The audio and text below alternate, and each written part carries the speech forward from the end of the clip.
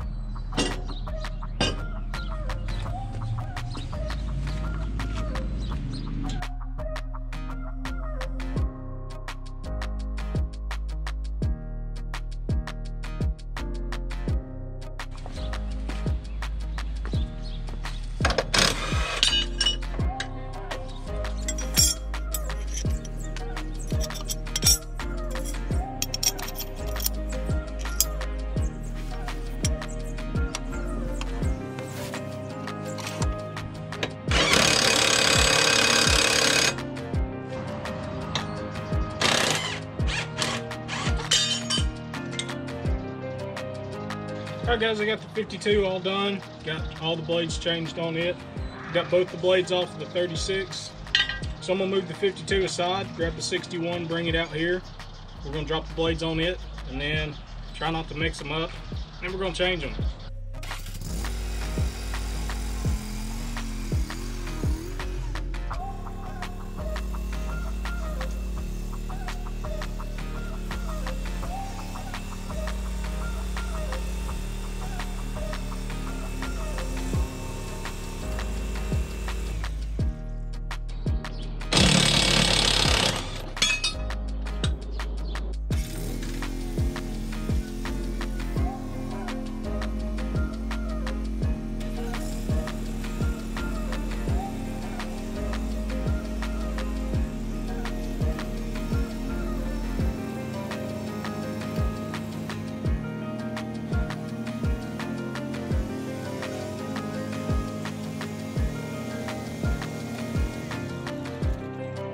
Alright, so I've got them both dropped on this side on the 61, and I've got both the blades off of the 36. It's a bunch of moving stuff around, but I still think this is probably one of the easiest ways to do it instead of using a jack.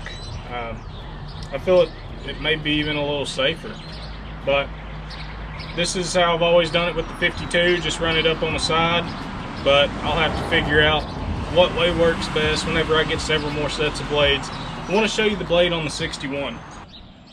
Y'all check this out and tell me if I can save it. Oh goodness. So I was mowing along in a yard and heard some clunk, and I saw a 5-pound hammerhead, not a shark, but from a hammer. Come on guys, for real. Come flying out of the deck. I said, oh, good Lord. So I'm just gonna sharpen this up best I can, run it a couple of times just to get a blade back on where I can. But as far as that notch that's taken out, these are pretty much trashed, and I'm hoping I'm gonna set them down and take a look at them, and hopefully I didn't bend it, but these are pretty much garbage. I'm just gonna use them to get by, but I am gonna be picking up a couple more sets for both the 36 and the 61, but for right now I'm just gonna have to run this, as that's not really gonna hurt, honestly. Not too worried about it.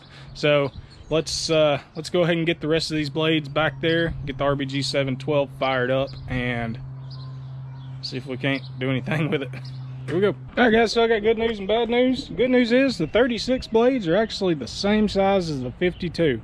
I think I knew that, but I really can't be too sure. But they are the same size as the 52. So I've got plenty of blades for the 36. All I need to do is buy blades for the 61. Ready for the bad news? Not sure if you'll be able to tell on camera. Look how bent that blade is. 61's getting new blades tomorrow. So I'm just gonna leave these off. I'm gonna go ahead and sharpen these two, but I'm gonna get 3 new blades for the 61.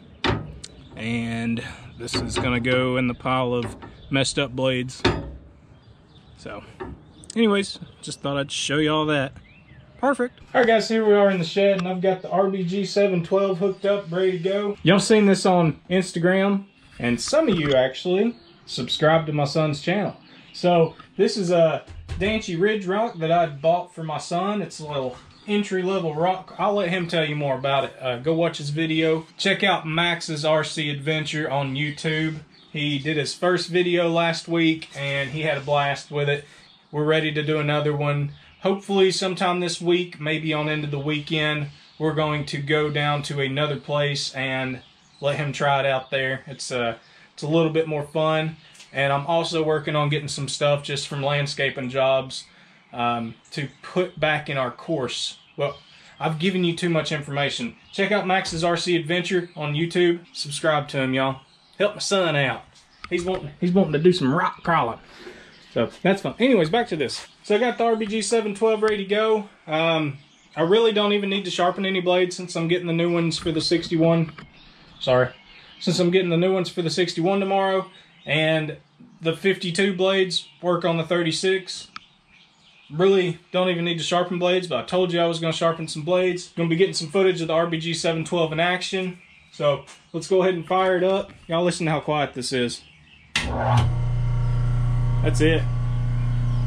That's running.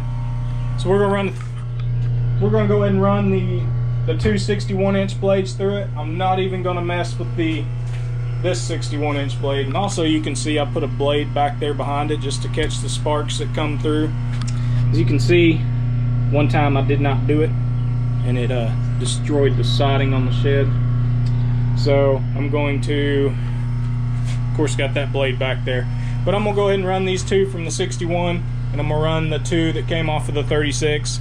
And I'm just gonna go ahead and put those back on there. So let's do some sharpening. I do apologize, I forgot to hit record. I sharpened the two off of the 61 and I sharpened the two off of the 36.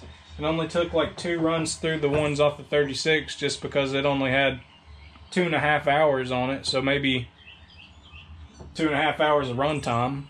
I mean, but it took 2 or 3 passes through there and it was done. Which 2.5 hours barely got it to where, you know, the paint was coming off of it. So really we just kind of notched it in and just put a little blade back on it. But guys, I am going to sharpen some more blades just so you can get some action of the RBG 712. See, those are good. So let's just grab some blades.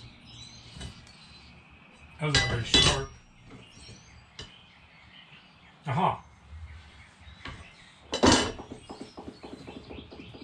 We'll go ahead and sharpen a set of the 52s. That way we'll have some, that way we'll have some ready. I've already got some ready, but let's just pretend I don't have any ready. Let's sharpen up some 52-inch blades. 52 and 36-inch blades. And before I start, hearing protection or Sturgill Simpson, eye protection.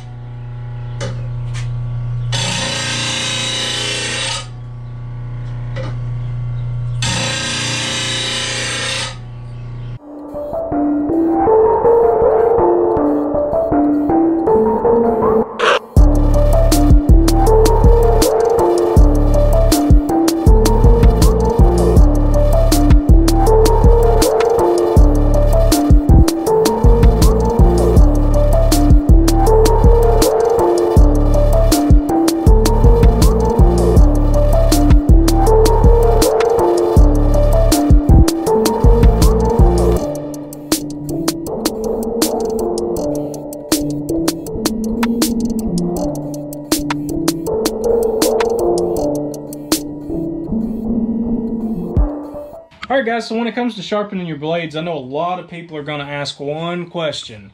Do you balance your blades? And I usually don't, because they came from the factory already balanced, so I trust the factory. I'm just kidding, guys. So, a couple of things you can do. Big controversy over the screw. A lot of people say yes, it works. A lot of people say no, it doesn't. The people that say it doesn't work, I just want to show you one thing. What you need to do is make sure the center of that hole is on the screw. See, we could probably take a little bit off of this side because it's heavier.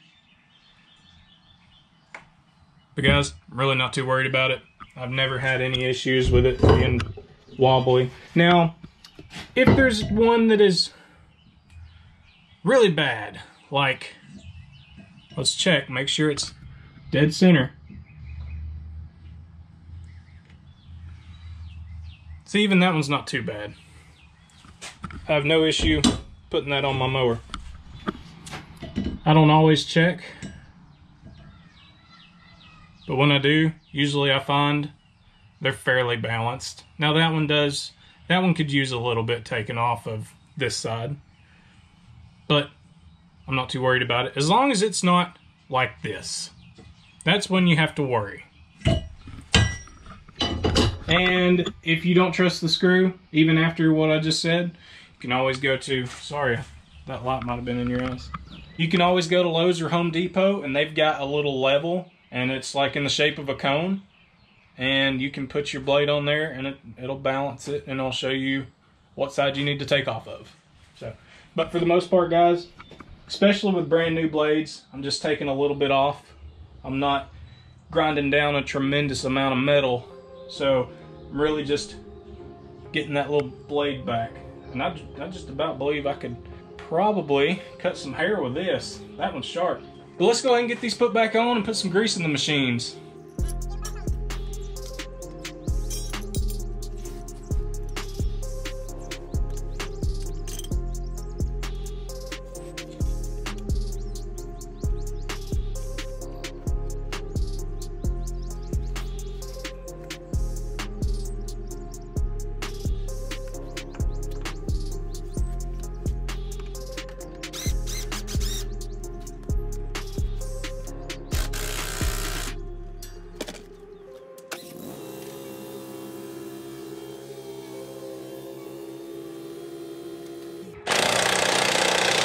Alright guys, so let's get these things pumped full of grease. What I'm going to be using is just this thing you can get at any little auto store, AutoZone, Advance, O'Reilly. You pick one and let's go get you one. They're nice to have when you've got a mower. I think there used to be something right there, but I hope this thing still works. I don't know. If not, we'll go get another one. Or we may end up, probably since I'm having to grease 3 machines now, what I'm probably going to end up doing is going out and getting a DeWalt electric grease pumper, whatever you call them, electric grease gun. And I think my hand's gonna thank me for that one. So what we're gonna be using today, and that's what I've already got in there, but I went ahead and bought a spare tube of this just because I'm not exactly sure how I'm gonna be going through 3 times as much grease this year.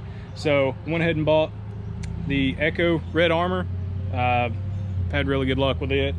My dealer recommends to do the Delo every now and then, especially on the spindles. So either way, grease is grease, but you know, every now and then it's just like getting regular gas, and then every now and then pumping some 93 octane through it. You know, it just kind of helps clean out the system. You know what I'm talking about. Anyways, so got 2 different kinds of grease, but we're gonna finish out with the Red Armor that's already in here, and then we're going to switch over to the Delo, and then we will go back to the Red Armor. So it's kind of back and forth, you know. It's all good grease. I've had really good results either way. I haven't had any bearing, spindle, any kind of issues due to grease. So I don't think I've had any kind of issues at all. So anyways, we're gonna get these things pumped full of grease. As you know, the Skags all have about 1 million grease points. So we got 1, 2, 3 million grease points to hit, guys. Let's get it before it gets dark.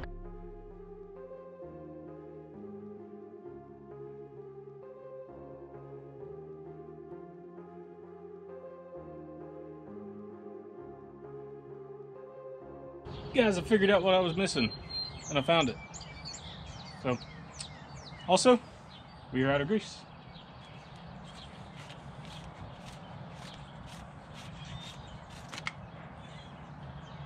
Empty. So I was actually using the Delo. Now we're gonna run the Red Armor through it. Sometimes you lose track. It's been last year since I put grease in that thing, so we're gonna throw some Red Armor in there, switch it up a bit, and finish up greasing. All right, guys, everything is greased up, especially my hands, but that's what happens when you got. Another thing, all last summer I left that grease gun in the truck, and it was kind of messy. Anyways, I got it all cleaned up. A lot of the grease had actually shot in behind the little rubber piece that pushes that grease forward.